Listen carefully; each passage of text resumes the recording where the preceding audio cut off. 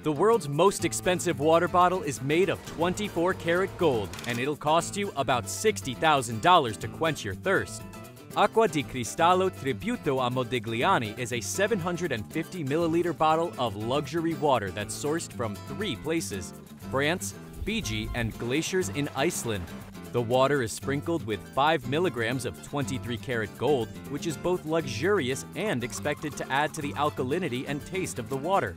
Designed by Fernando Altamirano, the bottle's most expensive feature is its packaging.